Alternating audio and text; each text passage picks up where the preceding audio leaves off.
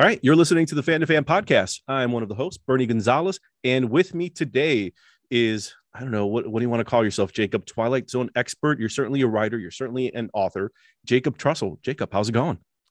Good. Thank you for having me. And I guess Twilight Zone expert would be correct, even though I feel like I am far from an expert in this long running show.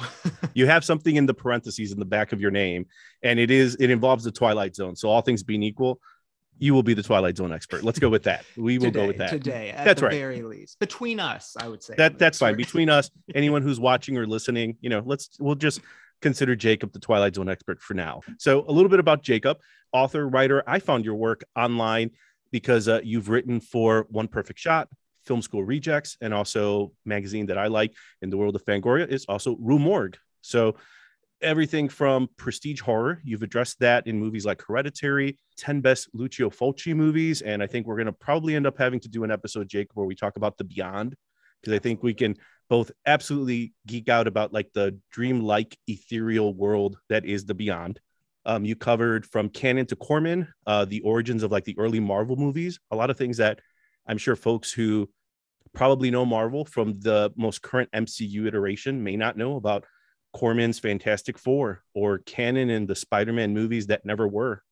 You're also a self-professed fan of creepy puppets through your love of Goosebumps, Magic, Child's Play, and Annabelle, although I thought you mentioned maybe one of the most recent versions, not necessarily the biggest fan. And I did hear also on a podcast where you were waxing poetic about William Castle and all of his movie theater theatrics, the 13 Ghosts remake. And also you brought up a movie that no one has ever talked about, except I thought me, and it was the Atticus Films movie, The Beast Must Die. So thank you, Jacob, for having good taste that happens to have a Venn diagram with some of my taste. The Beast Must Die is one of my favorite college midnight movie memories. I was from Austin. I'm from Texas, and I lived in Austin for 7 to 8 years. And I went to the original Alamo Drafthouse before there was a ton of other ones. And they had a weekly midnight movie I want to say it was every Thursday. And this was like early like kind of film history for me. And one of them was Beast Must Die.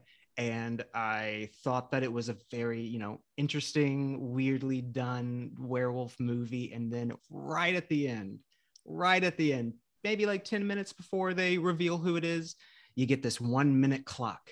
So what is it? The wolf countdown, I think. Yeah, I think that's about right. Yeah. Yeah. And you just have 60 seconds to turn to your neighbor and be like, oh, who do you think the actual werewolf is? Who do you think it is? Who do you think it is? Just like that's the type of thing that I just come to movies for. No, and I remember watching that on broadcast TV, and when it got to the werewolf counter, and I was just looking at the person next to me thinking, wait, there's participation involved now. Like we get to engage with the movie, and I'd stumbled on it being a Hammer horror film fan. So seeing Peter Cushing in there, obviously seems like later in his career, but you're right. It's such like an underrated, forgotten film, The Beast Must Die. But, the fact that you get this audience participation moment to try to figure out, it's kind of like Clue by way of Hammer horror, and then werewolf movie.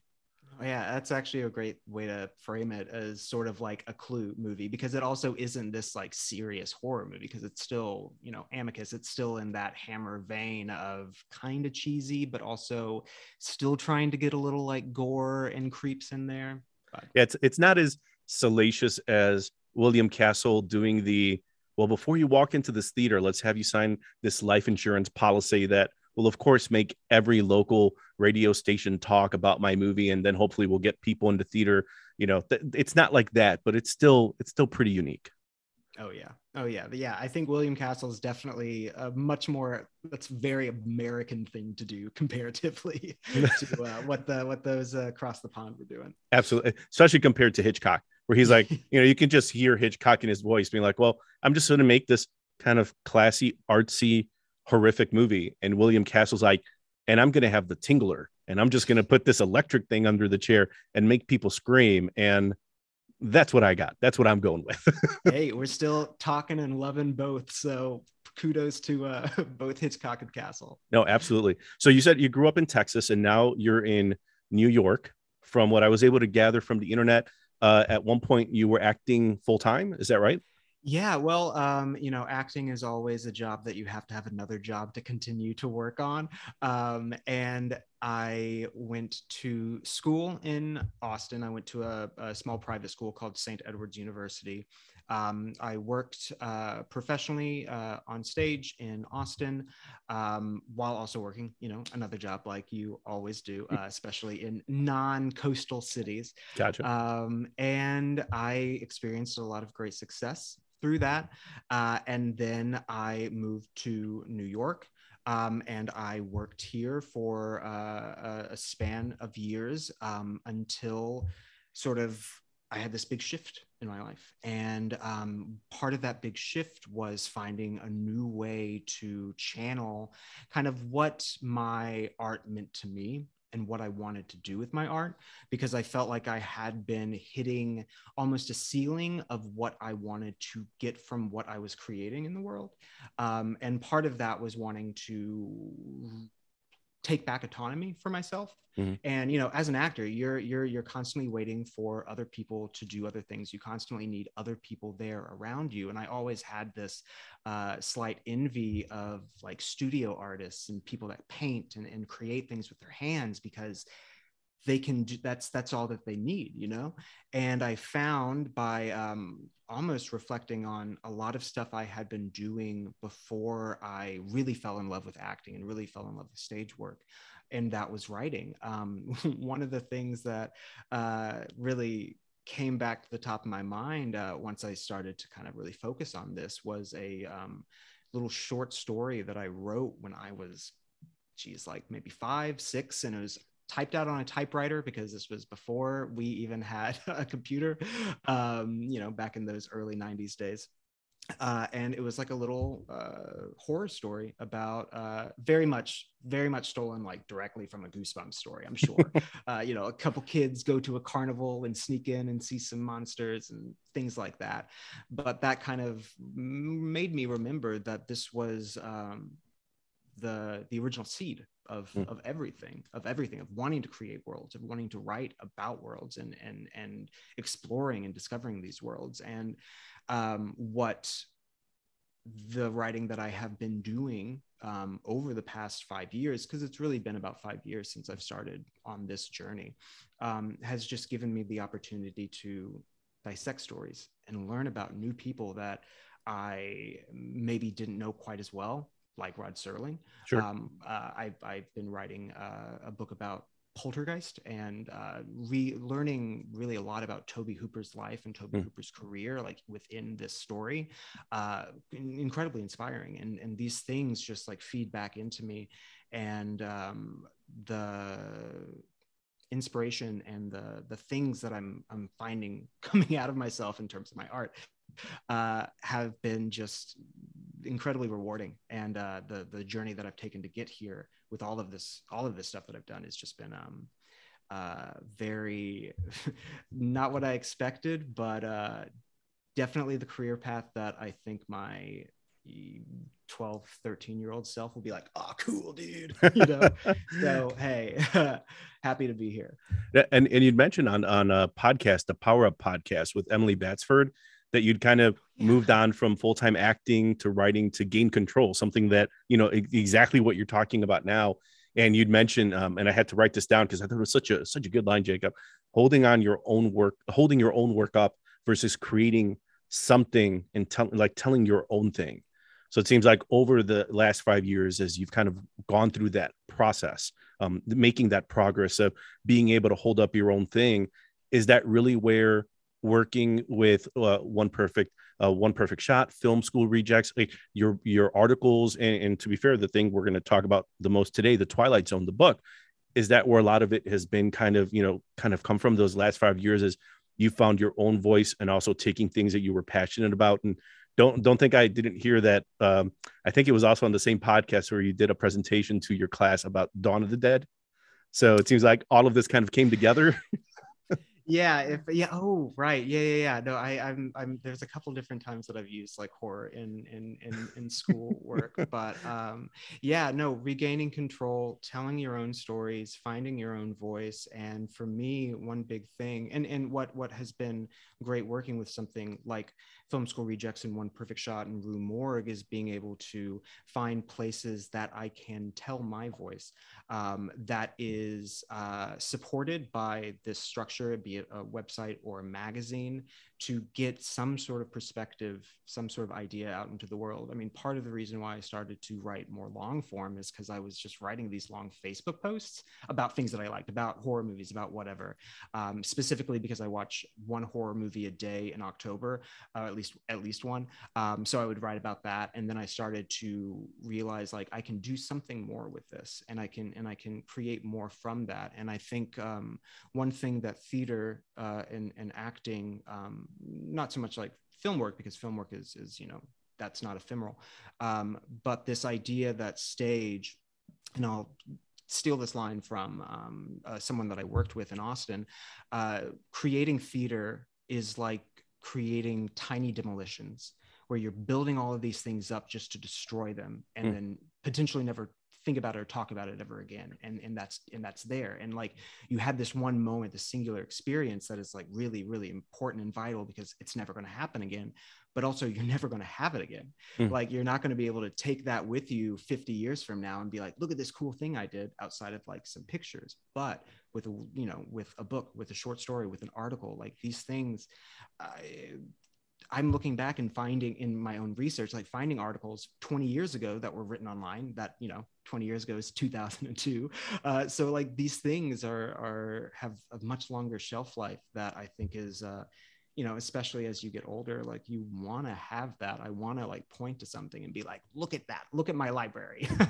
No, it's interesting you talk about with that quote from your peer in Austin, because that reminds me of, what is it, the 30s and the 40s, where you had these pulp novels that, arguably were meant to be disposable. I mean, you had kids taking comic books, rolling them around, putting them in their back pocket, because they were never meant to be collectible. They were just meant to be cheap paper. You read it, you move on to the next one. It's not meant to be held in any type of valuable regard.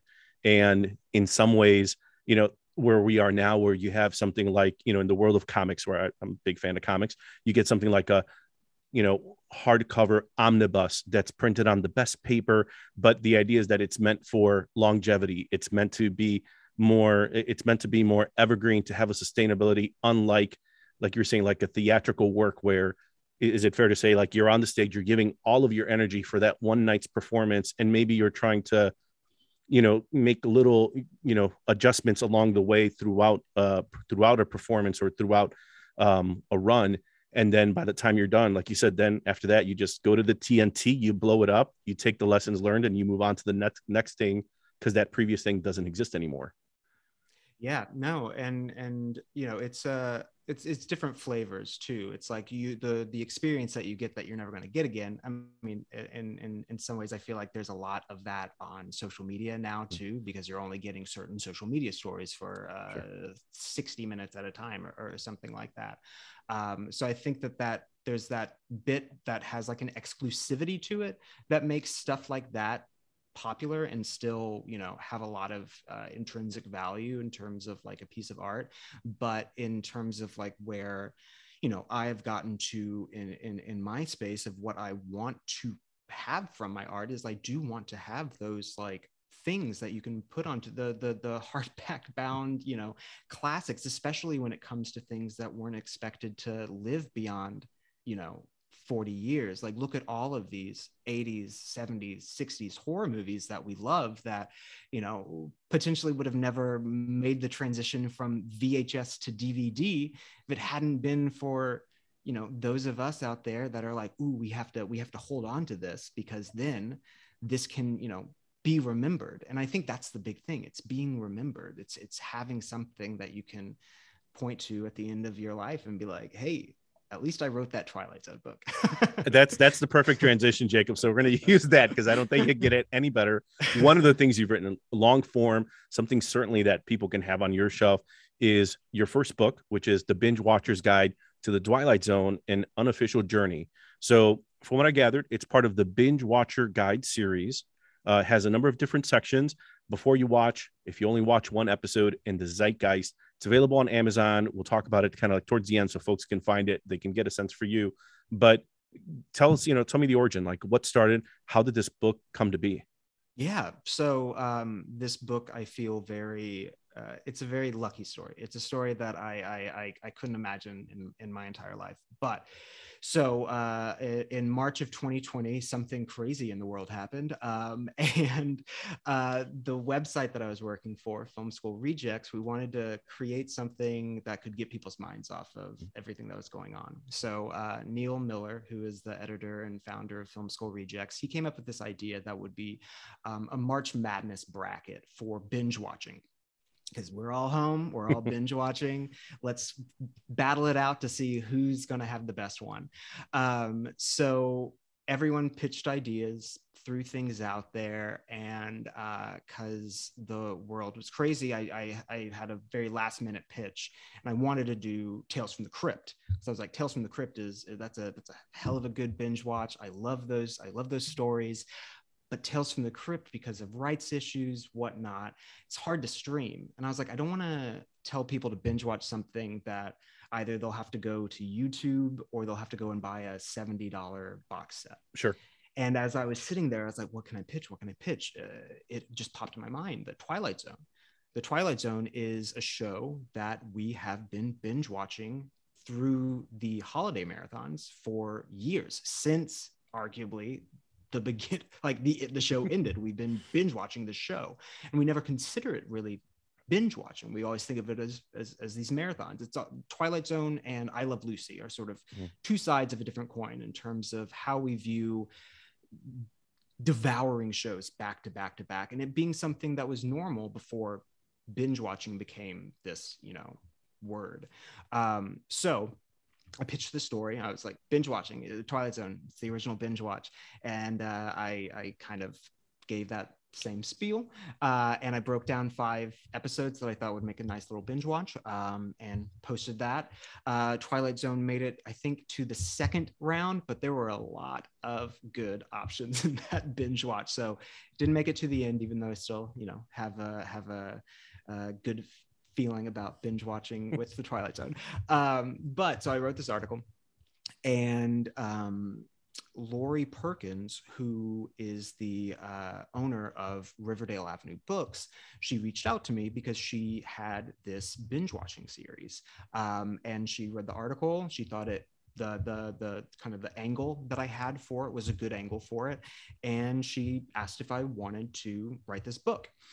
It was the first time I'd ever considered potentially writing something as long form as that. The closest thing that I had done up to that point, and it's the reason why I had like a shred of confidence that I could do it, is for Film School Rejects, I had written 2 complete rankings of episodes of a TV show. So I did one for 30 Rock, and I did one for Brooklyn Nine-Nine, 2 shows that I had just been like binge watching the background of my entire life. And I was like, I can write these pretty easily. I think 30 Rock maybe had like 160 episodes or something like that. So I was like already accustomed to having to like break down, writing like, capsule reviews, capsule synopsises of these things. And when I had this book in front of me, I was like, well, I guess I can do that just on a longer scale, on a larger format of it. So that's kind of the beginning of it. What made it an even easier transition into thinking about how I can approach writing it is that Lori has specific sections for each of the Binge Watcher books that she wants to be the same for each individual one. So Zeitgeist, before you watch, if you only watch one episode, these sort of main sections became the framework that I had, and that was like a built-in skeleton for me to see. And then it was about what I'm going to throw onto it. So it really, the doors were wide open for what I could do outside of those like specific sections. And That I imagine that's got to help your confidence too, because there is this framework, there's a skeleton where you can bring in your perspective, your passion for the show, but you get to work within the sandbox that at least kind of, I don't know, sets up the lines. You're like, all right, well, I know how to talk about this thing because I love it. Like you said, it's kind of been running in the background of my mind this whole time. And you're telling me I just have to stay within these lines. Like, oh, okay, this, you just made my job a little easier. Oh, 100%. Oh, absolutely. And yeah, and really just like giving me the opportunity to throw what I was feeling, what I had in my mind. That's something that has been sort of the foundation of my writing, because so much of my writing was about getting all of these thoughts running around in my head onto a paper. And so much of that was very easy to do with Twilight Zone because of what Twilight Zone really is. And it's this show about ideas more than what you see on screen. And once I really picked up on how much of for lack of a better term, social conscience that Rod Serling was very intentional about putting into this show, coupled that with the fact that I was writing this over the course of the earliest days of the pandemic and everything that was happening in the summer of 2020, all through that year, that became a very serendipitous backdrop to writing this book, because I started to see these parallels between what Rod Serling was specifically talking about with Twilight Zone and everything that's still happening he was specifically commenting on then. So that's really the basis of it. And I chose to go down this path of looking at it from the themes and the perspectives is because there's really great Twilight Zone anthology compendium books out there that are not mine, that I used to help write this book, that would make my book obsolete if I just tried to do that again. If I just tried to write yet another, here's a synopsis, here's some background about what happened with the show. Like, people have the Twilight Zone companion.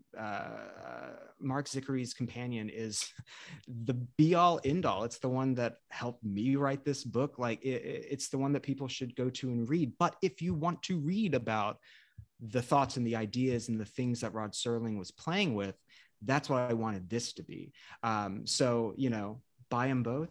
But yeah, that's the top, that's the start of it all. No, add them both to the cart. And it's something in the first two sentences of your book where you mentioned, so you put, the Twilight Zone, maybe you haven't seen a single episode, but you still know the Twilight Zone. And I thought that was a great way to start the book, because I remember the first time, I don't remember the exact first time I watched the show, but I remember the feeling of the first time I watched the show, like watching it with my parents and watching the show also through their eyes, because they were products of the 50s and the 60s. So they had lived through, JFK assassinated, voter civil rights, Rosa Parks, Vietnam, all of this stuff. And for them, the show meant something very different than it did for me. But I could still see how, even as a kid watching it, and this is again well before streaming, well before even binging, and arguably even before some of the the more notable like sci-fi marathons that we'll definitely talk about soon. I think that's what made the show so timeless, and something that you cover incredibly well in the book, that all of these topics that Serling is addressing, social issues, racial issues, xenophobia, war, mortality, technology, things that are still a part of our lives today, become relevant, become timeless, and in ways where, yes, I remember early days in the pandemic, you could hear online people doing rewatches of Sopranos or The Office or Seinfeld or Friends, and based on their availability, just like you mentioned with Tales from the Crypt, oh, Friends is being taken off Netflix, how do we find it? It was a warm blanket. It was a comfort that you knew you could revisit those shows, because I have to imagine it's like a procedural on TV. So although it doesn't seem like, I live in the Chicagoland area, so we have every Chicago like municipal, Chicago PD, Chicago Fire, Chicago Medic, Chicago, I don't know, sewage system, whatever show it is. Austin didn't have that. New York does. But you still get those procedurals where I think the reason why people like those shows is because there is a predictability. You go through plot point 1, 2, 3, you kind of know what's going to happen. And in the end, everything gets reset And outside of a few minor changes, you know, the next time you watch the show, your favorite characters will be there. And something interesting in shows like Sopranos and all that bring that golden age of TV to, you know, where Matt Weiner did with Mad Men, where you have maybe a mature, you know, quote unquote level of storytelling compared to some of those more disposable shows. And opposite of the episode of The Office feels like any other episode. There's some great episodes, but you could put it on in the background and it just makes you feel good at a time when what's happening in the world does not make you feel good.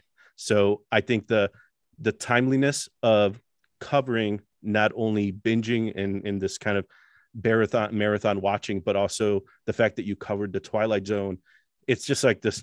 I mean, again, Jacob, you could not have picked something better, because I think, you know, outside of the fact that we didn't want to see what was happening outside our windows happening, but something like the Twilight Zone, if anything, at least for me, reminded me that these topics, these ideas, these issues this isn't the first time for me, because Serling has now approached them in a way that is incredibly intelligent and incredibly timeless and incredibly approachable. Yeah, no. I agree. I think that Rod Serling's intentions about using the Twilight Zone as he called it, a bully pulpit, was, or at least he might have called it, I might have called it that, who knows? Well, either way, that's what he used the Twilight Zone for.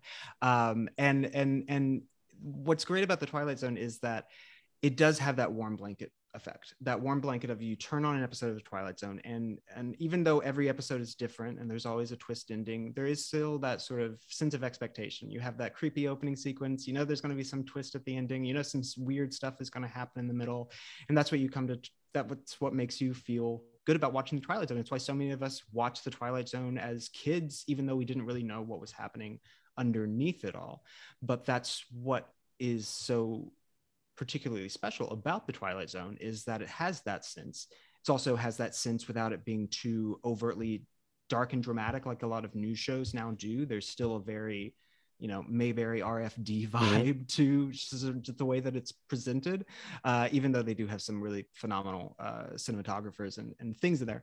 But it still has this underlying substance that other shows at the time and other shows today still don't have.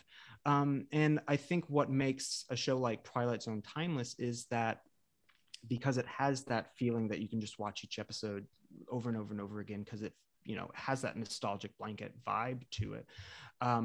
But it has that longevity because Serling was able to get these ideas that we wouldn't be talking about publicly on TV for at least in entertainment wise, for decades. And he was able to get it in there when the civil rights movement was just starting, when all of these things, you know, nuclear anxiety was still a huge, it was just starting to be a huge fear for so many, especially someone like Serling, who was more in the anti-war activism, that, you know, this show continues to hold that weight because there's so much stuff supporting it that you know, you might not think about on first reflection, but once you really start digging in, like I did, because I really wasn't very aware of that side of the Twilight Zone until working on this book, and then it just sort of unlocked a key unlocked a door, you know. No, absolutely. And you mentioned that in the first chapters where you talk about Serling's frustration with like the studio system, broadcasters, executive, and sponsors, things that I was kind of I think peripherally aware of. But to your point where you mentioned, where you use one of the quotes, I found that it was right to have Martians saying things Democrats and Republicans could never say.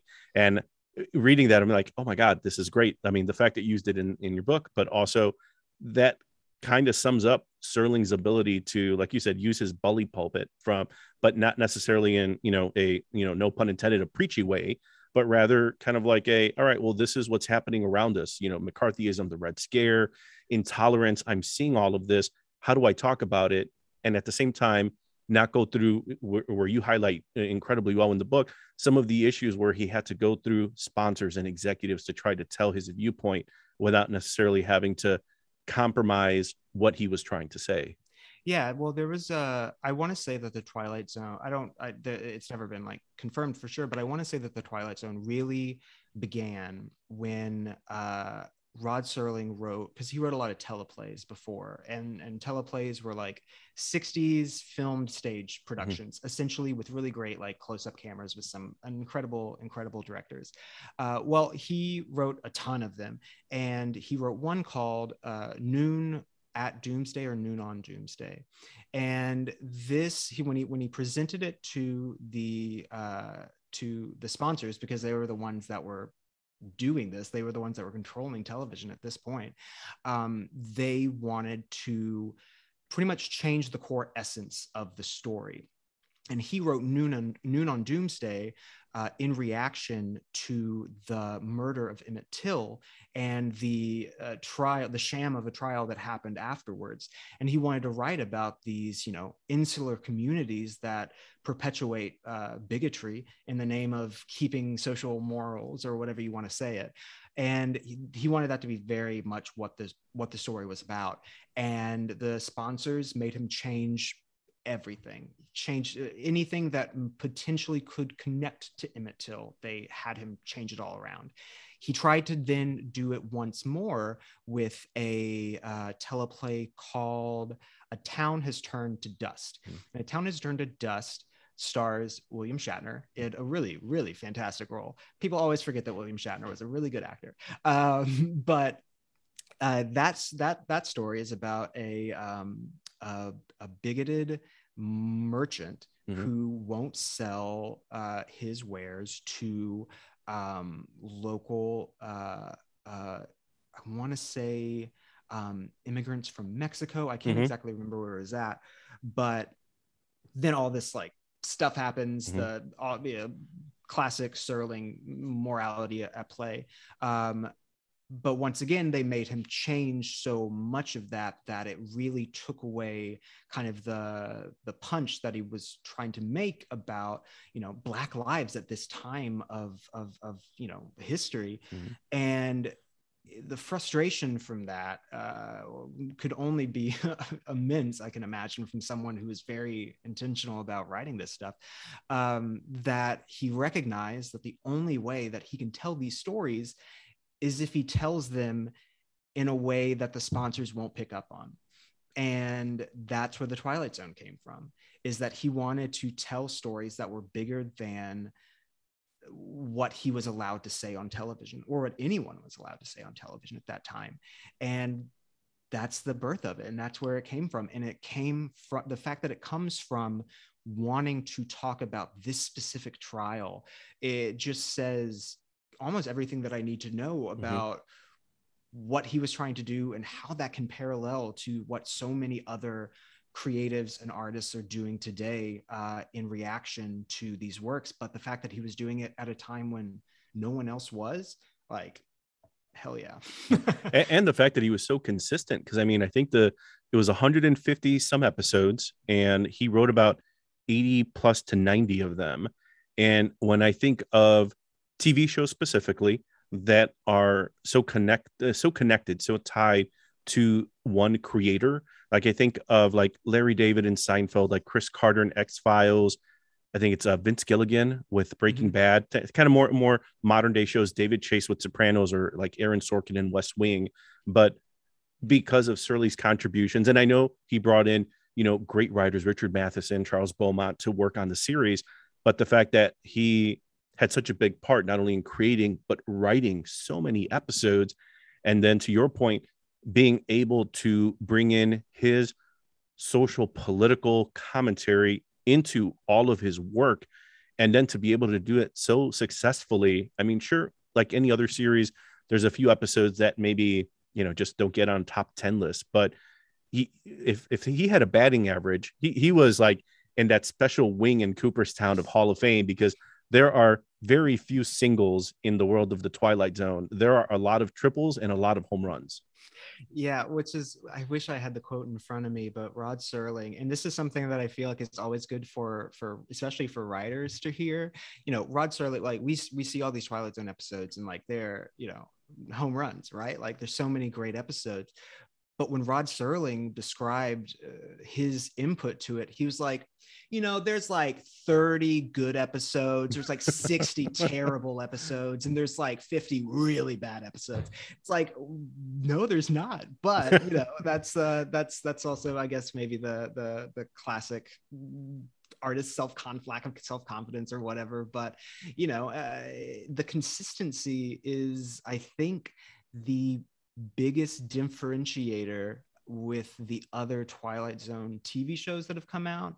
And also, I would say with a lot of just anthology shows in general, is that by having this one through line, this one voice, this one person that's like, this is what I want the show to be about, kept it very solid. And like, there's the fourth season, but the fourth season is its own beast. But the fact that he was consistently getting his stories in there, and there's he wrote a lot, and there's plenty more that he at least contributed the story to, or that he was in those writing meetings and he was working with it. There was definitely a very core group of writers, as many of the ones that you mentioned too, like George Clayton Johnson as well. These writers, they were the meat of the show. But the fact that Rod Serling was this shepherd throughout the entire thing, it's not something that you see in the 1985 version or in the 2000s one, and unfortunately not in the most recent iteration either. And just from the sheer fact of looking at the writing credits, like Twilight Zone is a show that needs one voice showrunner that writes a lot of the episodes to have a chance of matching something similar to what Rod Serling himself was doing. Not maybe so much what the show is doing, because I love the 1980s Twilight Zone, but like there's a lot of that consistency, that thing that he brought to it. It's what's missing from the other ones, and I think it's what you said. Like, it's adding in those extra elements that make it something more than just a show about aliens and monsters and short order cooks with 3 eyes. No, absolutely. So before we get into like the whole marathon binge watching aspect of this, right? I wanted to ask you, how was it like watching the episodes, I guess essentially as like self-assigned homework? Because you're going through these over the course, I believe it was, I think you mentioned a month or so, and you're dedicated in the sense that you have to, just to keep up that pace, watch X amount of episodes every day. You're taking notes. You're probably bringing in your own memories of having seen the episode and how it's impacted other works of art, where you see like, oh, like, this is now like I don't know, To Serve Man arguably isn't that just the miniseries from like the 80s, told through like a more sci-fi TV miniseries lens. But how was it like kind of going through it with I don't want to say an academic lens, but maybe a more journalistic lens? No, with talking to a lot of freelance writers who write stuff in the entertainment world, the running joke is that we are doing little homework assignments for fun, constantly doing it. You're researching something that you love, so it doesn't feel as much like work, even though the enormity of the product that you're trying to do, it's still work. Like there's some days that I did not want to think about Twilight Zone, and I still had to think about Twilight Zone. I'm just picturing too, it has to just change the dynamic of how you watch something, where you can't necessarily just get lost in it, because you have to, I'm just guessing the pause button gets used more often. Oh yeah. I had to pause a lot just to write down notes. I'm someone, when I'm watching something that I'm writing about, I'm just constantly taking all of those like one lines that pop into your head that is that thought that can potentially then become the key to the entire 500 words that I'm trying to hit, or something like that. So yeah, watching it's not the same as watching it as a regular binge watch. I still haven't actually gone back to watch the Twilight Zone just for fun since I wrote this. But I think that's just from the very nature of, I watch like hours upon hours of the show just on repeat, because I wanted to not only get a good sense of the show, but like I wanted to really feel in my bones and have some time to think back about it and reflect on it and think about like where those themes are at. And then, going back later and watching the episodes again to be like, did I get that right? Was that the right thing? But no, I mean, the tediousness of it is really only there towards the very end when you want to get it all done. And I wanted to be like, I just want to get through these last 3 episodes of season 5, especially after the 12 or 13 hour long episodes of season 4. But sure. Yeah. But no, what's great is that it gives you a great scope of really how consistent the show was too, and just running across episodes that you forgot that you remembered and that you had never even heard of before. Many season 4 episodes I didn't even know, I never had a chance to see before. And when you get to things like that, like even if the quality of the content isn't great, it's still really cool to be like, man, this is, you're discovering it for the first time. Yeah, exactly. And it's something that I love about, 80s forgotten horror movies, especially like really, really low budget ones. It's like these people spent so much time creating this thing, and here it is 60 years later or whatever, and I'm seeing it for the very first time, and these people's lives are now extended. Like those are really cool moments that come from, reviewing something that is so massive. So I think it's 159 episodes, and that's just like, it's a long commitment, but, and this kind of goes back to a point that you brought up before, it makes it such a good binge watch because you don't have to watch every episode to really get a good feel for the show or to even call yourself a fan. If someone watches 2 seasons of it and they're like, this is the greatest thing I've ever seen, I'm like, you're good. No, absolutely. But yeah, no, being able to just pick up the show and run with it helps when some of those episodes aren't super great.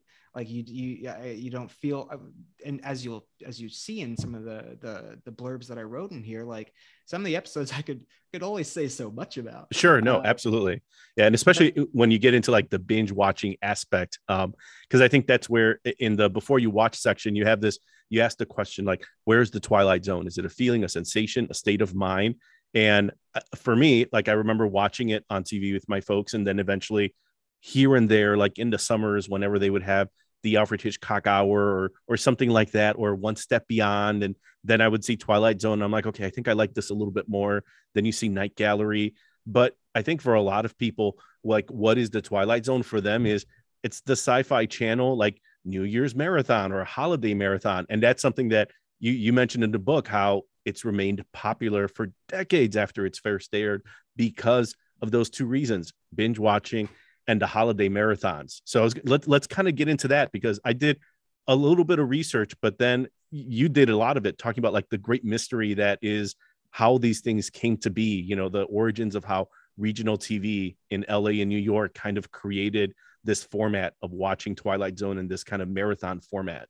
Oh yeah, no. And it's so funny. I feel like so much of that history specifically is literally lost to time because they did not get these things down in the internet because it didn't exist. Someone on Wikipedia did not make the Wikipedia update for us. Yeah, right. Where were they in 1975 when we really needed them? No, but the fact that Rod Serling didn't sell the syndication rights, or didn't retain the syndication rights, and he sold the show to CBS, lost him tons of money, him and his family, especially after he died young, like lost him so much of this generational wealth that is just tragic as a fan of Rod Serling and someone who would love to see that support continue to go to his family. But the fact that he did is the reason why the show is what it is. Like I think he didn't sell, he didn't get money from the syndicated rights, but the fact that CBS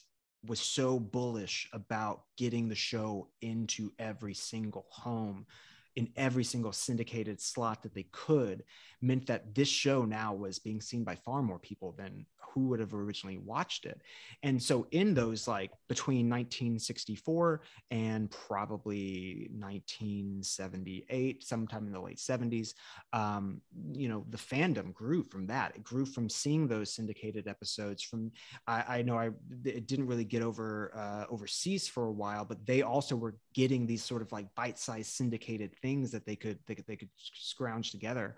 And then sort of that fandom that grew, this sort of like early cult following for the show, culminated in KTLA in LA They ran, I want to say it was a Thanksgiving marathon, and it was a huge hit. They did, I want to say, 6 hours of the show, and people loved it. They did it the year after that, and the year after that, and it went on.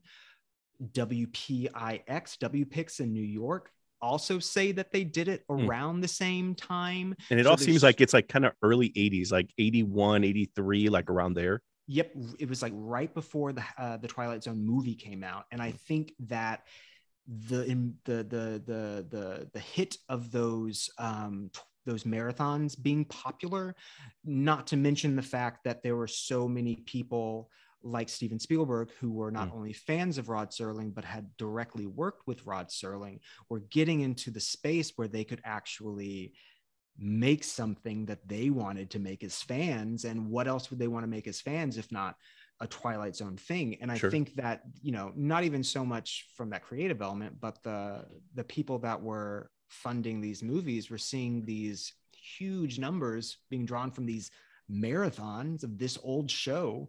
Like it gave it its second life. And it's why I always feel so sad that Rod Serling died so young, because he didn't get a chance to see this. Like, I think he would have gotten a lot of money in perpetuity from all of this stuff, you know, but like, hey, if he hadn't made that terrible financial mistake, we potentially would not be sitting here discussing it quite as much as we are. It would have taken on a completely different life, but from that one mistake grew this entire, you know, fandom generational community. You know, it's, I've never thought of it that way, because, and maybe these aren't the same, they're not as parallel as and I might think they are, but I think of Night of the Living Dead in George Romero, and like the, you know, the father, the godfather of zombies, and how, you know, just making a mistake as far as how the copyright is addressed, then puts that movie in public domain. And then I guess you could argue, if it wasn't for that mistake, as much as it may have cost Romero, his family, you mentioned like the generational wealth for them, if not, then people, horror hosts throughout the nation, people like Svengoolie may not have shown Night of the Living Dead in the 70s and 80s, and you wouldn't have people like Robert Kirkman who then like make the Walking Dead because of it, or something like It's a Wonderful Life, because it's in all this rights turmoil. You know, it's only because of that maybe local affiliates air it during the holidays when they can't get their rights on, you know, like Holiday Inn or more well-known holiday movies. So what do? Well, you air the cheap thing, Santa Claus Conquers the Martians, and, you know, Wonderful Life. And then people watch that because it's available, and then it becomes the thing it becomes. It's an interesting way to look at maybe the Twilight Zone, that because, you know, unfortunately, Serling sells it because he just wasn't able to maintain that production. He sells the syndication rights to CBS. They keep it out in the public eye. And like you said, now we end up talking about it because we grew up with it, because it was always out there. Yeah. And I think too, I don't think Serling thought it would have this second life. I think he liked the show, but at the end of the run, I think he was a little done with it. I don't know if he would have been done with genre in general. I mean, he did end up going on to co-write Planet of the Apes, like that I think would still be within his bag, but like, he just didn't think it would be so popular with so many other people. And I don't think George Romero was in the same boat of thinking that way, but that's such a good parallel I had never thought about. It's like, yeah, it's these things that happen that then give these works exposure that don't give the artist what I believe the artist, as we all believe the artist, deserves to be credited. But because of that, almost in like a Napster way of like, you know, growing these generations of fans who are, you know, unintentionally stealing this work and coming back to it, and then they, you know, share it with their friends and then people buy it, and then people, you know, make big Hollywood movies out of it. And it's interesting because, like you mentioned, Pix, which I only know because fellow co-host Pete is also he grew up in New York, so we always talk about Pix. It seems like they had a commercial around when he was growing up. But I was reading how WPIX would air Twilight Zone along with Honeymooners, and when I think of shows of kind of like the beginnings of TV in the early 50s when, baby boomers after World War II, TVs become affordable. You get suburbs and everything like that. That Honeymooners, I Love Lucy, like you mentioned earlier, Leave It to Beaver, and Twilight Zone. And when you put all of those things together, some of them are certainly products of their time. Some of them are very problematic to watch in a modern day, society. Something like Honeymooners does not get the syndication that I Love Lucy does. But even in watching shows like I Love Lucy and Leave It to Beaver, they represent an idyllic kind of suburban, kind of nuclear family that's obviously afraid of nuclear war at the same time, or atomic war at their age. But it's not all of those that have maybe had iterations, movies, reboots like Twilight Zone has, where Twilight Zone has kind of circumvented all of these things because, yes, you get episodes that deal with a Leave It to Beaver type, like family and nostalgia. But because it's an anthology, because it's doesn't have like this large narrative that you have to follow, you can just pop in and out. And to all the Thanksgiving, New Year's Day type marathons that are out there, if you're a viewer and you're in LA or New York in the 80s and some of the big markets, right, the coastal markets, and then as other affiliates, other channels get to show this, and this is well before like Sci-Fi kind of made it a staple of their schedule. It's an easy way to eat up like 24, 48, 72 hours of your programming. So I imagine it's also a lot cheaper than running, maybe more modern day shows where you're going to have to pay more for the license or the rights to air them. But because of that, like, it's all just incredibly interesting at a time when binge watching has become a thing. Oh, yeah, no. And I feel like, especially when you talk about like a Leave It to Beaver and Honeymooners and I Love Lucy, these shows that, came around in roughly the same time period, if not like a little bit before the Twilight Zone. I think what really helps Twilight Zone have this longevity, and the reason why people come back to it in a way that, they don't with these other shows, is the fact that it's not so tied to a time period. It's not so, very much Leave It to Beaver is very much time period. I Love Lucy, very much like all of these things that feel tied to this one specific era. And while Twilight Zone is very much about one specific era, it is also, you could watch it 40 years from now and it won't feel like it was maybe on right after an episode of Leave It to Beaver. Like it could have happened in a different, era in some ways. But I think what makes it such an interesting, different binge watch too, and I think we've become so much more interested in binge watching things that are a little bit more dark and bleak. People binge watch Hannibal, and I love Hannibal and I get a lot of entertainment out of it, but it's also a really rough watch sometimes. Like it's hard to get through. And the Twilight Zone has stuff like that within it, unlike binge watching an I Love Lucy episode when you're homesick from school or something. Binge watching a Twilight Zone episode, you'll still get that like nostalgia blanket that remembering watching it on your grandmother's living room floor, like having these extra elements in there sort of seeding in, and then being able to then step back from it and seeing all of these stories, all these different unconnected stories, then painting this much larger picture of like, this isn't a show that had like one episode about an obsolete man that was clearly talking about something involving European politics at the time or geopolitical politics at the time. That's not just one episode. Like you see another episode that has something about, Nazi apologists. You have all of these other episodes about these different things that make you realize that it's an anthology show that's unconnected story-wise, but there still is a through line throughout this thing. And you can call, I kind of play with it in the book, is like, you can call that through line the Twilight Zone, that thing that like constantly falling into this abyss of nothingness of what the world is. Like it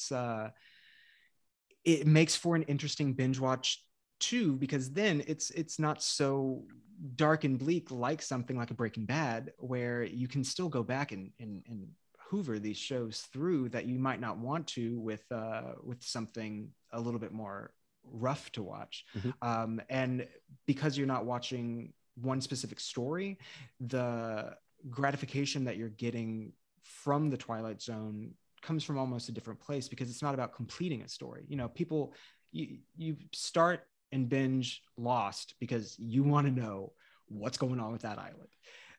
When you start and binge watch the Twilight Zone, it's not the same direction that you're going in, but you're still getting something just different than you would get from any other story arc show. And when you mentioned Lost, it's interesting because I remember watching Lost when it first aired, and how, at least for me, it felt like it lost steam a bit towards the end. But what kept me watching, and I'm assuming this was part of the writer's room, is that you had all of these influences. There felt like little tinges of sci-fi, a little bit of horror, a little bit of fantasy in all of this that was very grounded by a good high concept. A bunch of people on a plane, crash land on an island, and then sometimes hilarity, but mostly like not so much hilarity because things just get like really shit dark and crazy. And then we're going to look into people's past ensues, versus like something like the Twilight Zone, where for people who might say, well, I don't like sci-fi and I don't like horror and I don't like fantasy, Serling, the writers, the producers, they were able to package sci-fi and horror and fantasy in ways that were digestible. And even in the fourth season, where, you know, it gets a little long in the tooth in some episodes, where you're like, but you guys did this so well in 22 minutes. Why do you have to do it in 40 more plus? But to be able to do that and still be relevant and have a consistent approach, not only in the casting and the cinematography, but to just have that level of quality episode in and out. It's what makes Twilight Zone a unicorn. But again, to your book, it makes it for a perfect marathon, for a perfect binge watch. Oh yeah, no. Yeah, I sorry, I just had a complete brain fart. No. Yeah. Well, the one thing we could do is get into some of the mini binges that you bring up in the book. Yeah, you go from please. Like the scariest, the funniest, the cerebral. And I think that is just, I think in the same ways that Serling and crew, you know, were kind of all over the map in the best of ways. Like that's the best compliment, you know, where they were not afraid to tackle something that was maybe arguably a bit more romantic or gothic, but then at the same time, the next episode, do something that was about a far-flung future and still do it so well and so grounded. You bring up in the book different type of binges. And I think that it's incredibly, like, I'm glad that you did this, because for someone who may not be like, they're kind of peripherally aware of the Twilight Zone because they were flipping channels on New Year's and sci-fi channels. And you're like, you know what, I'll watch one or two and that's okay. But I like the way that you kind of package them into themes where if you want to get your scary episodes in, well, here's your scariest binge. But if you want to watch something that's a sweet binge, like there's also something for you on Valentine's Day. Like they kind of run the gamut for all of them. So you could not only watch all 156 and then write a book like you did. You could also watch like 10 episodes and like have your own mini binge on this one theme. Yeah, and like the way that I kind of approached this was I was thinking back to all the times that I've Googled episodes of the Twilight Zone. And I'm like, what's the scariest episode of the Twilight Zone? And I'll find a list. Oh, what's the funniest episode? And I'll find a list. And I wanted to present that as like you never need to Google this again. Here's a list of all the ones that are definitely spooky. But like back to your point about like all of these mixtures of genres together, this allows you to see kind of exactly how varietal these stories and these things were, because they were being packaged up so these, you know, tiny little nuclear 50s families would see something maybe more fantastical, because this was still pre-moon landing. So a lot of the space travel stuff. No, you're right. Because I think, was it JFK in like 61 did the whole like New Frontier, and that was supposed to be like the biggest new agenda to the New Deal. So you have all of this happening, and, you know, and then on top of that, you have like the beginnings of like the Cold War. But, you know, I'm assuming that the idea of space travel has to have been incredibly abstract, like you mentioned, the nuclear family. And it was probably defined by pulp novels and Ray Bradbury and people who were like, well, if you read my book, I'll tell you all about how spaceships look. And you have kids being like, okay, well, Steve Ditko and Jack Kirby are showing me what these things look in Marvel Comics. But, then you have Rod Serling saying, all right, with a cardboard box and some good lighting, I'm going to show you what a spaceship looks like. Yeah, that too. And just like he had the opportunity at like right before everyone knew what would happen in space, like to really theorize of like, here's all of these different ways. There's one hour-long episode of Twilight Zone in season 4. I can't remember off the top of my head what it's called, but it's about a man who is in a like early kind of circumnavigating in a small rocket as like a space test pilot, and he comes back a different person. His family can't recognize him. Like these little things that he was able to sort of seed into these nuclear families of like, here's all these different ways that you can think about all of these different life anxieties, and showing it to them in purely science fiction at that point. But back to the point of these binges, like being able to pull these out, especially when you're trying to recommend a show from the 1960s or late 1950s, early 1960s to someone, that's 15 to 16, like you want to be able to be like, here's the deal. Here's your hand. These are the ones you're going to check out. And being able to zero in on which ones could potentially resonate with someone, the most. Like if for instance, like I just have the scariest binge up here. A lot of people might look at the Twilight Zone and think that it's not, it might be scary. It might have these like really like dark themes to it, but maybe it's not like too macabre, like too really weird. Then you can recommend to someone It's a Good Life, about the little boy with godlike powers that tortures everyone around them. Or you could watch Long Distance Call, which is about a little boy whose grandmother dies. Then the grandmother starts calling him back on the phone to tell him to do what? Kill himself. Like that's 1960. Like that would still be rough to see on TV. People would still have a hard time watching that on TV today. But to then show someone and be like, this was from X number of years ago, like those are the cool things that you can pull out of the Twilight Zone and be like, look how modern it still is. Look how daring it still is. And I was going to say, in the scariest binge, because you bring up the living doll, and I always think of that, it's the episode with the creepy doll that also has Kojak in it. And when I see stuff like that, it's like, I imagine someone who's watching it now may only see the through lines. Oh, you mean Child's Play, Chucky? It's like, no, this was so much before that this may have been, well, I guess unless you talk about like the movie Magic, from, I think it was like the 70s. Yeah, that was a little bit later, but Magic definitely inspired by Twilight Zone. No, absolutely. It's like you kind of put this all together, and it's in the, to kind of quote with one of the formats in your book, it's in the zeitgeist. It's the thing that, probably helped make Chucky, that, or at least that trope of the idea of what we now consider to be the doll that comes to life, and whether it's the wooden dummy or technology, right? Like a drone or something like that. It's like, yep, it comes back from things like the living doll that was released in 1950 something. Yeah, and what I love about the living doll, because that's one of my favorite episodes. Also, it's one of the most well-known episodes, hence why I go back to that first line in the book of like, the Twilight Zone, even if you have never seen an episode of Twilight Zone. I think the living doll is such a great example of the whole like social idea of the Twilight Zone being more than just a show about a killer doll.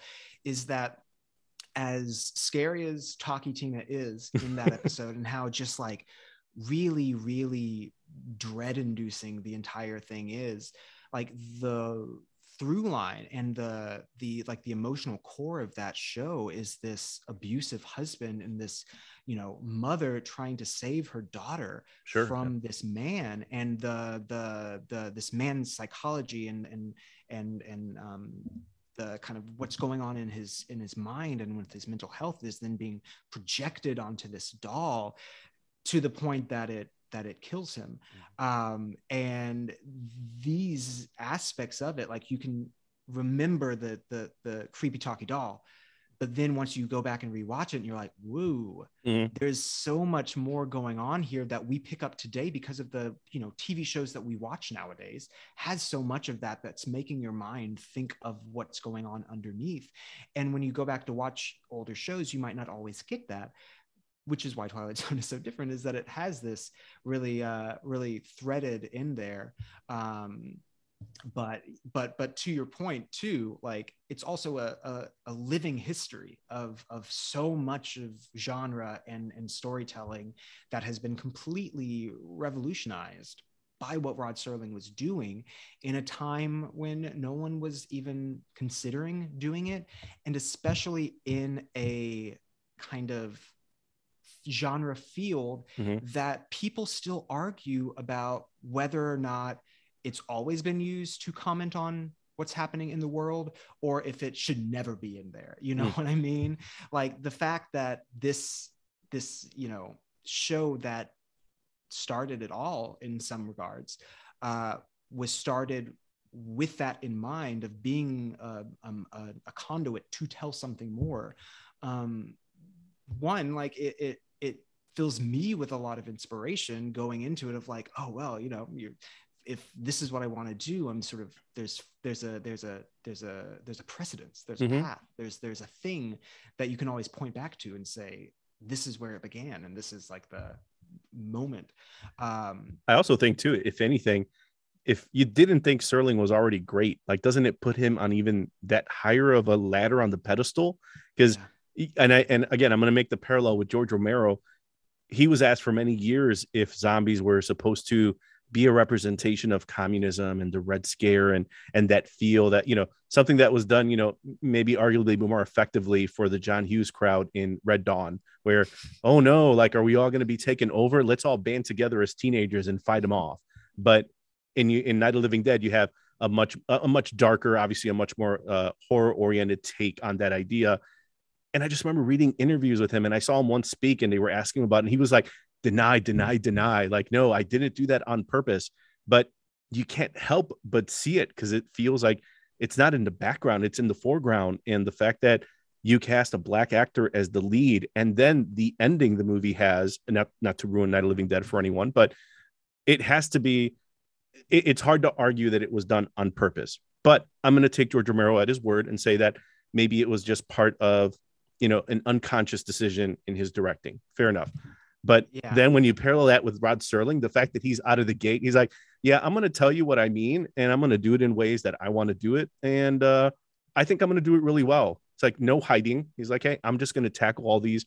Although I think he, in a Wallace interview right before I think the Twilight Zone came out, and you reference it in the book, where he's like, no, I'm not going to talk about, social political issues, and you could almost see him look at the camera and wink and be like, come on, like, me, I'm gonna do this. No. And I think too, like because I've been thinking about that George Romero quote quite a lot, just thinking about how social issues and horror all get mixed together. And I also too think, I'm like, are really George, it's not about that, it's not.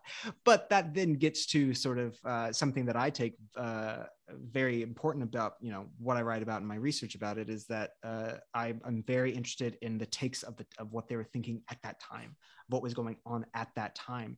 And while he might not on hindsight be like, this wasn't an intentional thing, sure, because of what was happening at that time, all of the things that were happening around him affecting this work, even if he didn't intentionally do it, it still came out from him, because he was still, the consumerism in Dawn of the Dead, that connection is there, even if like the stuff he was doing in Night of the Living Dead is something that he more frontly denies. But the fact that he, couldn't, when you look at Rod Serling and him having the confidence to be like, I can do it. But that's also too, that's to kind of get to the zeitgeisty portion of who Rod Serling was and how it kind of umbrellaed into the Twilight Zone, is that he was a confident dude. Like, this guy was probably okay. So to give a good summation in my own personal way, there's a movie out there, somewhere out there in the world, maybe in the back of my mind, maybe in someone else's mind, that is essentially Van Wilder. Okay. But Rod Serling Sure. is Van Wilder on his college campus. There's an amazing story, who knows how true it is based on, his own propensity to be Rod Serling, that he, to impress a girl on college campus, he went to Antioch, very progressive, very much in line with, it makes sense that he made Twilight Zone having been at that college, and knowing that he goes there like after World War II and everything like that he went through. Yeah, exactly. Well, speaking of World War II, he was a paratrooper in World War II, and he fought tooth and nail to get there because he was underweight and they would not allow him to get on, and he was like, tenacity, and he got into the to the program. But he wanted to impress a girl on his college campus, so he would, to make some extra money, he would test parachutes. That's wild. But he got one of his buddies who would fly the planes that he would test parachutes on to fly him over the college so he could then parachute in to ask the girl out on a date.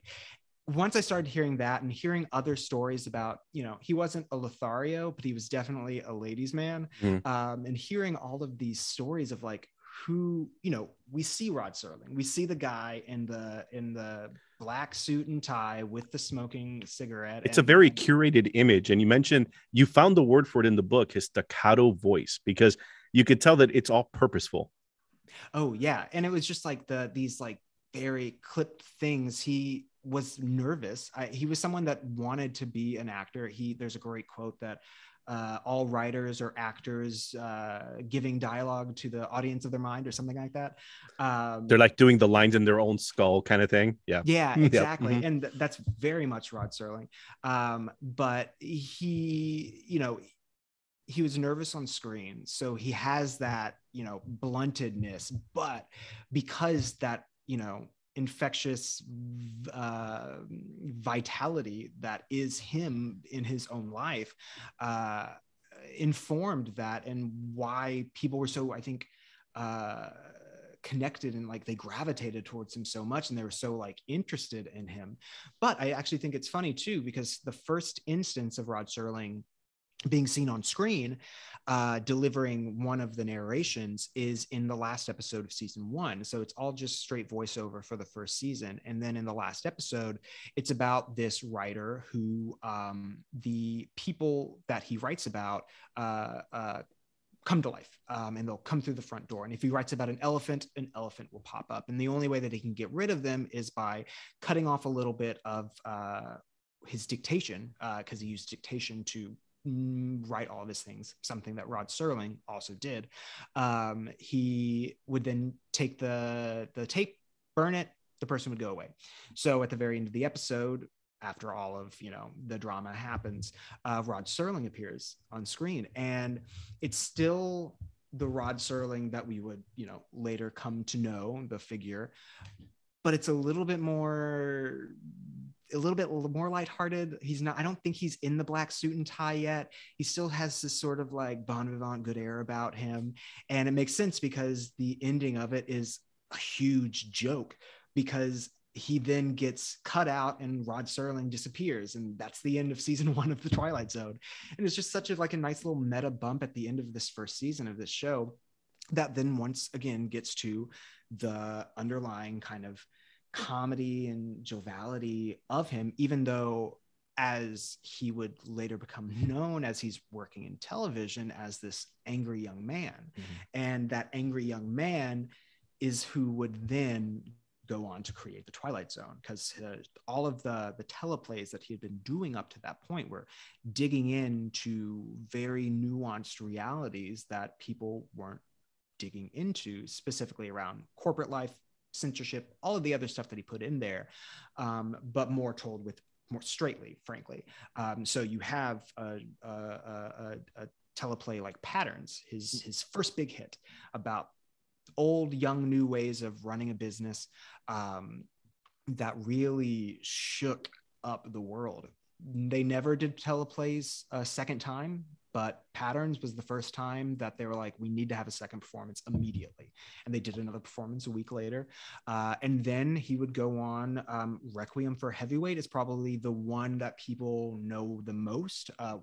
One, because it would then go on to be a movie as well. But also just that teleplay got rebroadcast and given international casts throughout the time period of 4 or 5 years that it was first released. So it's about a aging boxer who it's very subtle, but has some sort of mental disorder from the boxing, and it's made him difficult to start a life after boxing. Rod Serling himself was a boxer, so there's a lot of like personal through line in there, but it was very much about these, nuanced aspects of masculinity that weren't really being talked about, that were then threaded into what I think Rod Serling was feeling himself, being from a veteran from the war, having his own, he doesn't outright talk about post-traumatic stress from the war, but I think that it would be hard to say that he wouldn't have had some sort of post-traumatic stress, and he wrote that into these shows. Like, so many. I was going to say, you mentioned in the book too, talk about like mental health awareness, something that for him was, because if I remember right, in Requiem for a Heavyweight, it's Mountain, right? It's Jack Palance who plays him. Isn't he talking to a counselor who's essentially kind of saying, hey, you should retire and help this kind of like this orphanage, these kids, up in like upper New York or something. But that's something that, when you talk about like PTSD, something that Serling would have probably only known as shell shock at the time.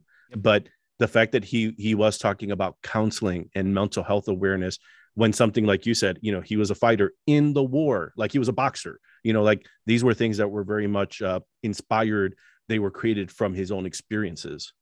Yeah, no, exactly. And you see that throughout his other teleplays as well. There's one specifically, first there's one called The Comedian that stars Mickey Rooney that is aces. It's hard to see a good picture quality of. I think you can find it on YouTube, but it's basically about this like big family entertainer who is a complete monster behind, and it's played by Mickey Rooney, famous for being a children's actor in the early days of Hollywood. But there's a lot of like internal Hollywood entertainment world politics that he writes into a lot of his work, because he felt so strapped in by censors, hence why the Twilight Zone. But he did another show called The Velvet Alley, and The Velvet Alley is essentially probably the closest thing to a straight autobiographical work that he ever did. Okay. There are a couple episodes of The Twilight Zone that speak to more an autobiographical tone that Rod Serling wrote in. So Walking Distance, Next Stop at Willoughby's, I want to say. Sure. So there's some of those that have that in there, but The Velvet Alley was specifically about his transfer from New York in the world of television at the time to California and Hollywood, and the emerging new world of television that was coming, because they had so much studio space and live performances were becoming less and less of a thing. And during that time, as he was getting more and more popular, he had to fire his like long-term agent who like got him all of these jobs, and he felt really demoralized, and he felt like he was becoming something that he wasn't, or that he didn't want to be. And I think part of his move into the Twilight Zone, I think, was some way of a reflection on the direction of his life at that stage.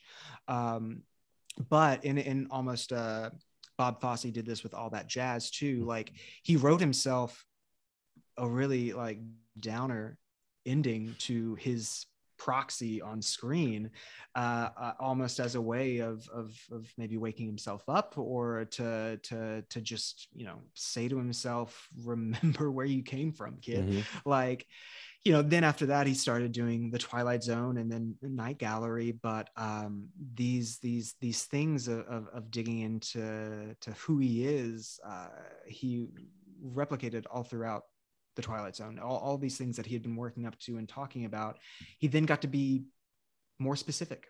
with the Twilight Zone in a way that sounds counter, because it's not about what he's writing about, but it's more than what he got to do with all these other ones. But I would say, if you are a fan of the Twilight Zone, the television, the teleplays that he did, most of them are available on YouTube. And if you're a fan of Rod Serling, at least Patterns and A Town Has Turned to Dust and Requiem for a Heavyweight, those are solid gold. And I would actually recommend the Requiem for a Heavyweight movie, because it has Rod Serling's original ending. Rod Serling originally wanted that teleplay to have a very downer ending, that they forced him. The ending, as you probably know, of Jack Palance going to the home in upstate to like teach the kids, like, it's very nice, very great, but that's not the direction his life goes in the movie. And Adrian, I can't remember his name right now off the top of my head. Famous actor played the Jack Palance character, but he really, really phenomenal stuff. Also, if you can find the British one, Sean Connery plays. I saw you mentioned that in your book, and made me. I'm like, I'm gonna have to see if it's out there on YouTube, because that just sounds amazing. Yeah, you can definitely see some pictures for sure. Yeah, and all before Scorsese starts. You have to wonder, is Scorsese in New York changing the channel on WPIX or whatever it was, and he's like, "Hey, Requiem for Heavyweight." He would have been of the right age to probably see it. And you mentioned Patterns, which you mentioned in the book, the story, the fact that Serling and his wife at the time, I think it was Carolyn, the night his thing comes out, and I've written a few things. I've, as a comic book artist, I've drawn a few things. You've written a few things. And I'm just thinking, all right, the night that my thing was going to be made and put on TV is probably the night that I'm going to be incredibly anxious, panicked, excited, all of that put together, but I'm going to be at home to watch it. But no, he and his wife go out to celebrate, kind of like a belated birthday. And then the housekeeper or whoever it was is at home thinking like, oh, you're not going to get bothered tonight. Don't worry about it. Just to get bombarded with congratulatory calls, people saying, oh my God, what you did is so good. I just wonder if that's a bit of a sneak peek into obviously this movie that you're going to have to write, Jacob, about Serling and who he was, because there's a lot of confidence in him. And then I think at other times, like, we've been kind of talking about, there's this kind of a tortured artist in him that's just kind of, leave me alone, let me do my thing, and don't get in the way, because I'm confident enough to know how to tell the thing. Like I know how to get there. And when you mentioned Antioch, doesn't he go back and teach at Antioch later in life? I want to say he also taught at another college too, maybe in another place in upstate New York, maybe. But yeah, he did go back, and that was something that he, after Twilight Zone, feeling so really kind of depleted by it, he felt that going back and doing these, being a teacher and being able to give, his advice that way. He also did a lot of speaking tours in his later career. That was, a way for him to like really kind of give back a lot of that advice. I can't imagine being in his class, not only from his own experiences, in the world, in the war, and then in theater, in Hollywood, in the studio system, outside of the studio system, having had some success, to then be in his classroom to get that perspective. And then on top of that, the fact that he was just a damn good writer. And that, like you said, he had the charm to make you like kind of follow along in his story, that at a time when you would hope all of those classes would have been recorded and that they were all available. That would be great to watch some of them, because I'm sure some of the people in his class were very lucky to be able to get some of that, like Serling, just like straight from him. Oh yeah. I wish I could remember who the writer was, but there was someone who attended his classes that like wrote a small essay just about how, warm and inviting he was for someone that had to deal with so much of, like, as you said, like there's this like lack of self-confidence. Like I think there's a part of him for not staying around to watch Patterns live that was like, I just can't anymore. But I think there's also part of him that was like, the teleplays that he had done up to that point, he had done like 4 or 5, weren't like big hits. So he's probably like, just another one. No one's going to pay attention. And much like all of his life, it explodes in his face, and he has this, thing to carry on. But yeah, I want to say, I don't know if this is one of those things that like I made up in my mind, because I was like theorizing what he could have been doing as a teacher in the late 1960s on a college campus. Like, what could he have been doing? What could possibly have been passed around in all of these college campuses? Did he take LSD with his students once? Like, did he think about the world in these ways? I do know that like there was a group of writers, Richard Matheson, Charles Beaumont, Rod Serling, all of them, like, I don't know if they ever smoked pot or anything, but like definitely those things are in his mythos, I say. But also that could just be me looking for where I want the story to be. But there's a story there, Jacob. You can almost see him, you start with his origins as a kid, as a college kid, partying it up, trying to impress the girls, being very much a charmer, and then having him go to war, and then kind of coming back after the success of Twilight Zone to the very college where he was, enjoying his youth. And then now from a very different perspective, being a mentor, being an educator, that would be a story that I think a lot of people would think this did not happen just to Google it and find out that no, actually the truth is this is exactly what happened. Oh yeah. No, there's just so many like great potential stories out there about Rod Serling. But I will say one thing, there is a recent movie, no one's really gone into Rod Serling's life. I do know that there is a movie being written in production somewhere that is about Rod Serling's life. I can't for the life of me remember who is the writer on it, but someone that you would recognize the name. Sure.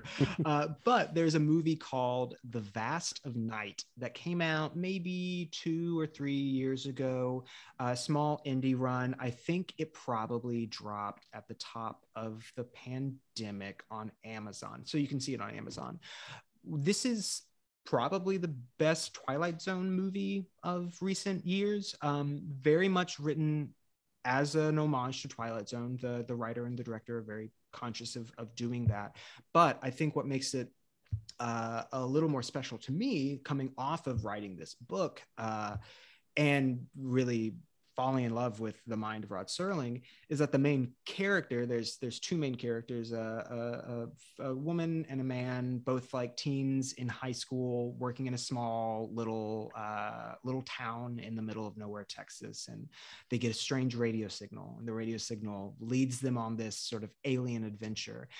Well, the man in that duo is, I can't imagine that they didn't try and base it directly off of Kid Rod Serling. The Rod Serling that I just mentioned to you, that's just this like smooth talker and like really just being a pure ladies' man. Like that's on screen in this, and it's probably the closest thing to a fake Rod Serling biopic that you can find at the moment. But definitely, if you want to get a vibe for what I believe Rod Serling was really like, or especially in those younger days, like Vast of Night absolutely captures it. So, all right. So you've got the mini binges, right? And I think this is where, yes, you get the cerebral and the scary, but then you also have the funny, like the charming ones that are out there as well, because those are all facets of who Rod Serling was. Like, he just wasn't, a sci-fi writer or fantasy writer or a historical fiction writer. There was actually, there was a romantic in him. There were times where you saw in some of these episodes a little bit of that gothic romance even too. So, all right. So Jacob, put you on the spot. So like, what's your favorite episode? Just like in the book, if you can only watch one, having seen 150 plus episodes, having seen them, as a kid and now as an adult with a very different lens, what's the one that you're like, all right, if you only get one, this is the one you're watching? So I won't say the one that's in the book. Yes. Yeah. Okay, good. The book one definitely is I have a very good reason for that one. And I won't spend too much time saying all of the other ones that I could possibly say for number one. But if I am going to say what I think is my personal favorite, and I'm looking at the 2 and I'm like waiting, begging, drawing it out so I can really figure out, I'm going to have to say It's a Good Life. Billy Mummy, little boy sending out people to the cornfields. This is a story that gets to the heart of the atomic fear, the nuclear energy anxieties that were coming out of this. It's a very subtle harbinger over it, just this idea that your world has totally changed and it can go up in a flame. But what has really made it my personal favorite is just how it goes there. There are some, you can't see the things that they describe because it wouldn't have been okay to show that in the 1960s. But the situations that they describe, much in the same way as like a great old weird fiction, like all of these, not specifically H.P. Lovecraft, but August Derleth and M.R. James, like these people that set up these things, these sort of like eldritch horror type stuff. Precisely. And It's a Good Life is very much balances precariously on the edge of a Lovecraftian narrative by this sheer fact of this young boy who has real, true godlike powers because he disappears everybody. Going back and really like listening into the world building that episode does is, to me, what makes it all the more frightening, because you get a much larger idea of just how truly evil this little boy is, in a way that you only get so much from like seeing the Jack in the Box guy, sure, or seeing the whole idea of sending out to the cornfield, or even the stuff that you get in the really fantastic Joe Dante segment in Twilight Zone the movie. Like you get all these like really cool things that you can take away from it, but it's those quiet little stories that people are saying, or the glances that the adults in the room are having at each other, or those are the bits and pieces that really support the true horror at the heart of that episode. If I was going to say a second one, The After Hours, but who doesn't love some killer mannequins? After Hours is so good because the actress does such a good job of, just feeling at times, and this is a compliment, feeling at times lifeless, like feeling exactly like you would imagine a mannequin should be, but also there's so much existential horror in that episode. I mean, that's tackled in a lot of other episodes. I think it's there's the one with the couple who end up like in a suburban home. They don't know how they got there, just to find out that they might be the plaything for some child, or thinking about like Toy Story before Toy Story, the doll, the clown, the soldier in the shoebox, and it turns out they're like in a donation bin. I mean, so many questions about life and what it means, and it's very heady, cerebral stuff. But thinking back to Bill Mummy and how he played that kid, he was so unlikable. Like you just wanted to see, like, if gods do spiting, I wanted to see that God spitting. I don't know what the term would be. No, I got you. But the dad I'm thinking, I haven't seen that in forever, but I remember the dad. There was a moment where he was tying his shoes and he was talking to Bill Mummy as the kid, and he was like on the edge of his bed. And there was something very like, I can't remember, Leave It to Beaver, the dad, the cleaver. But there was something very like 50s dad about his thing, but also something that, like seeing it when you're older. And I have to imagine, as you're going through these episodes for the book, you're seeing them also with like your life experiences, with a maturity there too, that I'm like, it takes a lot to be empathetic towards a kid / God who's so spiteful, who with the wrong word will disappear you, but he's still being paternal. He's still trying to like give him a life lesson, even though he knows if he doesn't say it the right way, or if he catches his kid at a time when he's being too impatient, it's like, boom, gone. Yeah. Well, and that too, like one, this is an episode of a 1960s TV show where the audience is rooting for every single character to kill that kid. Like that's not happening in any other TV show at that time. But two, the idea that, you know, you see this godlike power, that's you know, the story that Rod Serling tells you at the very beginning. But then as you're watching them, like, not wanting to say one word, not wanting to set him off at any possible moment, then you recognize the world war that they just went through, and you think about all those dictators and all those autocrats, all those world leaders who caused so much global destruction, all because of their own ego and self. Then you realize, oh well, maybe it's more than just a creepy little kid. You know, maybe there's more that he's trying to say here and talk about what happens when absolute power is given to someone that we think is incorruptible. You know? And then they go get corrupted and do a lot of damage. But I will say, on the It's a Good Life episode, so that was originally going to be a Twilight Zone movie. Rod Serling, when he was first considering doing a Twilight Zone movie back around the time that the show first ended, or maybe it was during the time when the show was still going on, they were considering doing feature-length versions of episodes. And It's a Good Life was one of them. So they had this very long, a little bit more of a happy ending. They have some sort of conclusion in there, but still 90 minutes of wanting a kid to die. But that obviously didn't get made. But they did do a sequel episode for the 2000s episode, 2000s revival of the Twilight Zone that came out in early 2002, I would say, because it was like right after 9/11 that this happened. Twilight Zone seems to pop up right after something big happens in society.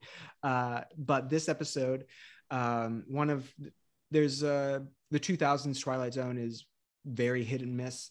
When it does hit, it hits pretty good. It doesn't hit great. But this episode, I think it's called It's Still a Good Life, picks up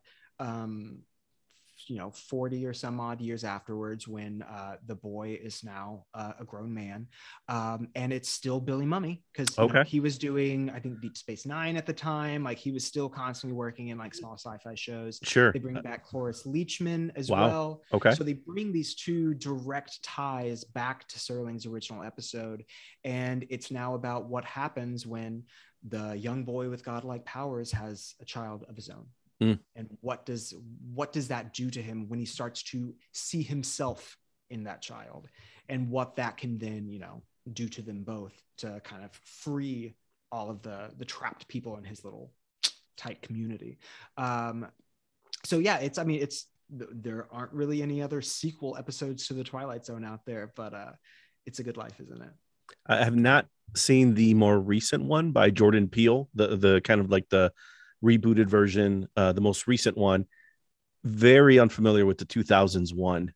It's interesting that I think in a modern iteration of the Twilight Zone, probably, and tell me if you would agree here, I think Black Mirror is probably the closest thing to something that feels as, I don't know, as weighty, as relevant as the Twilight Zone was, but obviously, kind of maybe focusing more on technology. But still, in Black Mirror accomplishes a lot that I think it'd be hard to argue in the writers' rooms that they weren't inspired by the Twilight Zone. Yeah, and I mean, Black Mirror, for all intents and purposes, is the new Twilight Zone. Like, I feel confident saying that because of what it has done as like a cultural boom. No other anthology genre show like it has had such an impact, especially in terms of like threading in socially relevant issues and storylines and themes into stories that, as you said, are much more technologically bound than the Twilight Zone, which is far more fantasy and sci-fi and horror. But I think Black Mirror, much like the Twilight Zone, kind of mushes it all together into its own thing. But the new Twilight Zone, Jordan Peele's, that's the main complaint that I have against it. I think that there are a lot of, I think people should watch it. I think that there's a lot of great substance there. I think in the second season specifically, there's a lot of great like individual episodes from specific directors and specific writers that are great. But they don't feel like a Twilight Zone episode. And that's the same thing that sort of happens with the 2000s, the Twilight Zone as well, is that it doesn't have the same, I mean, one, the 2000s Twilight Zone was shot when digital video was just hitting for major television networks. This was on UPN. The lead singer of Korn did the theme song. Like, there's a lot of things going against it. But they didn't do what the original show did. And they weren't trying to tell something more. They were just telling it was just an anthology show. We've all seen horror anthologies. I look at the 2000s Twilight Zone and I see Are You Afraid of the Dark for adults? Like, and that's not a bad thing. You know, that's my bread and butter. That's why I like some of what I see in the 2000s Twilight Zone. Much in the same vein, like the 2017, 2018 Twilight Zone, it has the same vibe. Like it has more iconography and it has more intentional layering in of like, this is all the old Twilight Zone stuff and we're putting it into our new spin on things. But to kind of go back to something I mentioned before, if Jordan Peele had written the first 5 episodes and had shaped the core storytelling device of what he wanted to do and really like was the through line there, I think that's what could have made the big difference for it. And I think that's, you know, nobody's asking my opinion, but when you inevitably reboot Twilight Zone yet again, get someone that writes the majority of it. Like, I think here's a great example. I don't know if you're how well aware you are of Channel Zero, which was and another sci-fi, yep, another anthology show, different vibes clearly, but they did the right thing, and they have one person that's like not just the showrunner, but like the person that's pushing creatively the tone and the vibe and the voice of that show, rather than having a bunch of different people in the mix. Like Rod Serling was the person holding the staff and everyone was joining him at the helm. That's sort of what I envision that this would have, which is why I think the 1980s Twilight Zone is a little bit more in line with what the original show was. I mean, it was much shorter amount of time between when the Twilight Zone ended and when the new Twilight Zone began, a little bit, about 20 years.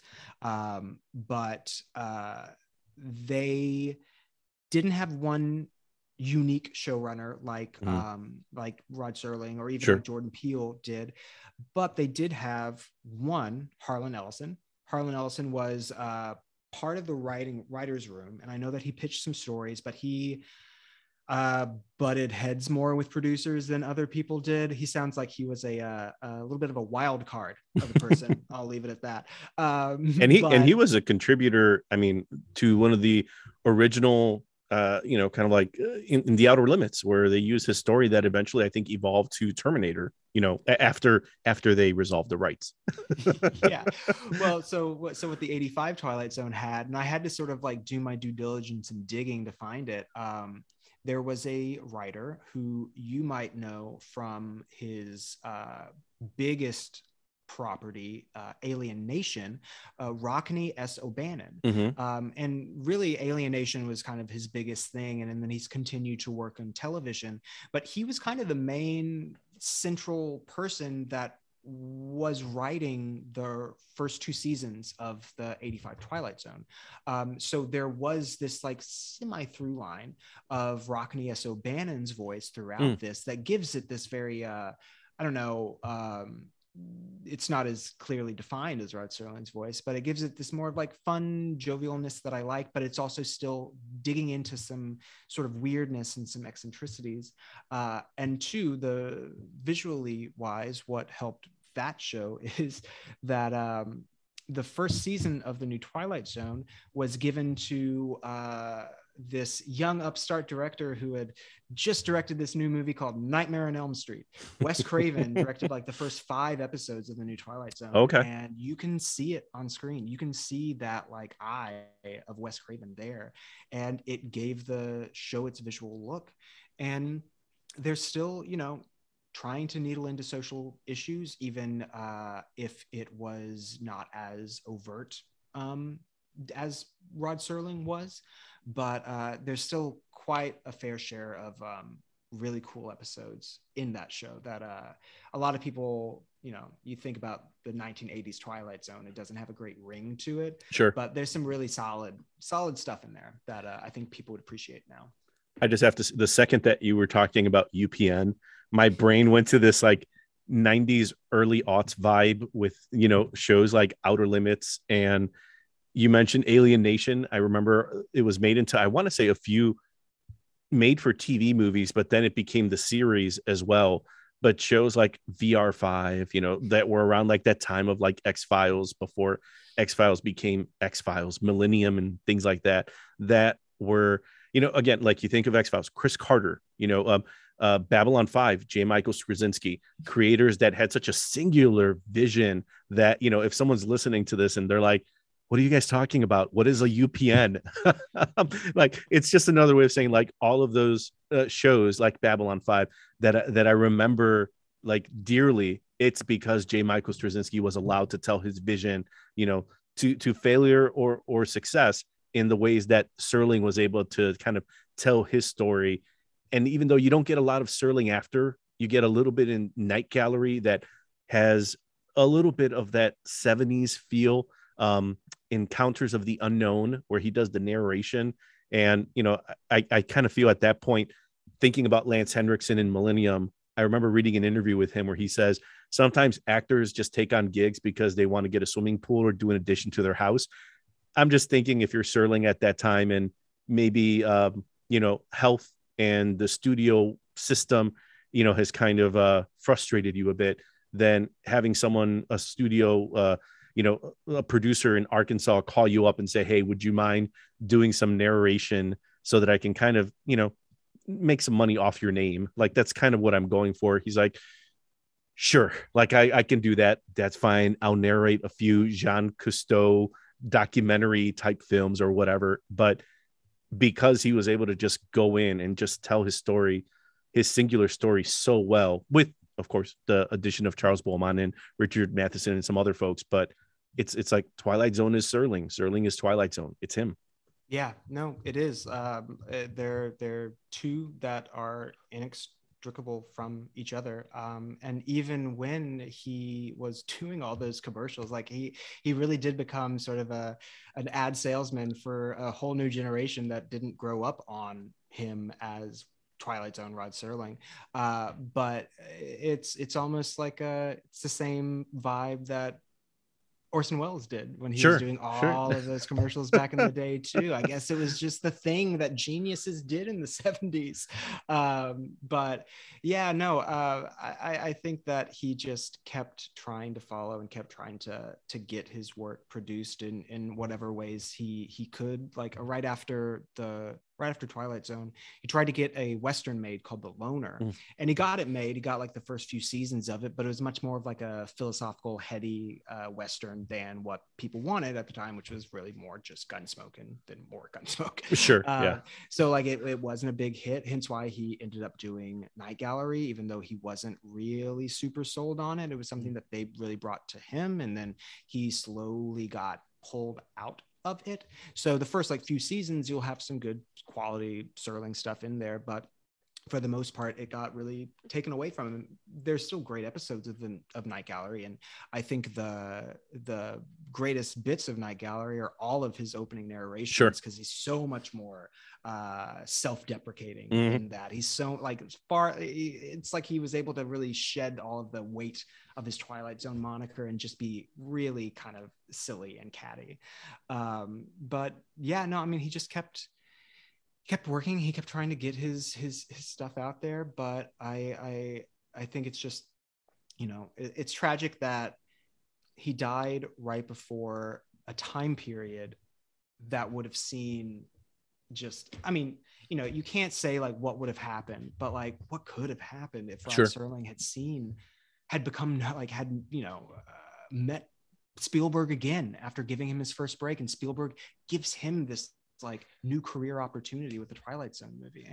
It's all just tragedy, lost to time, but like it's still it's just it's a testament to his genius that we can feel that for him so far removed of like this missed opportunity because of, you know, life, everything.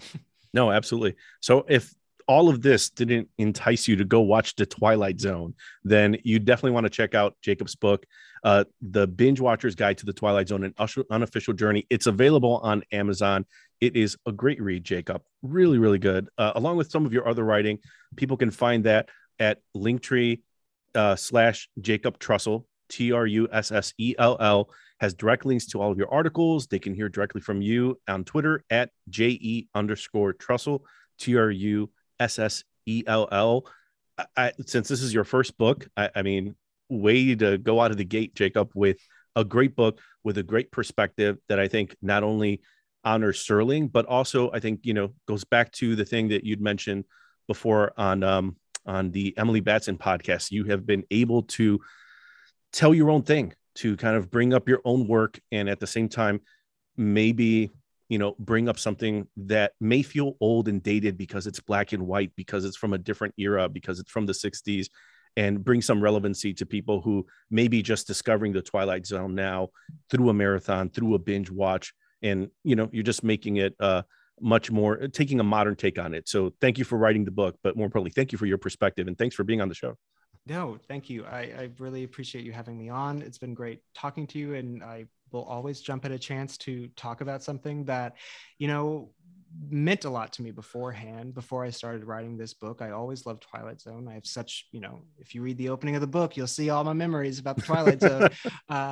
But it wasn't until after this that it made just such a profound impact on my own process, my own art, and who I want to be and who I look up to. I've never been someone that has like heroes that I look up to, but like I can't think of a better person to start with than someone like Rod Serling, someone who was able to do things with the horror genre, with the science fiction genre that other people still take for granted today, that it isn't something that's always been happening. But Rod Serling, with what he was doing with the Twilight Zone and what he's doing with everything that he did, was specifically trying to use the structures of everything that scares us and everything that makes us be filled with wonder to tell us something, not even so much about ourselves, but about the world that we live in and the world that we live in now. And that's what makes the Twilight Zone still just so relevant today, because as we've all found out, 60 years ago and now aren't quite as far away as we really once thought. But yeah, no, thank you so much for having me on. No, absolutely. Now I have to just convince you to get back so we can do a deep dive into Fulci's The Beyond, or talk about the Poltergeist. Because like you said, if you're writing a book on it, but I also loved your take on it, where you'd mentioned that you kind of like, there's like the Great American Novel, and then maybe Poltergeist could be arguably the Great American Horror Movie. I think that's a great take on Poltergeist and what it means when it was made. Absolutely. So might have to twist your arm to come back to talk about both of those two. Don't have to twist it too hard. Awesome.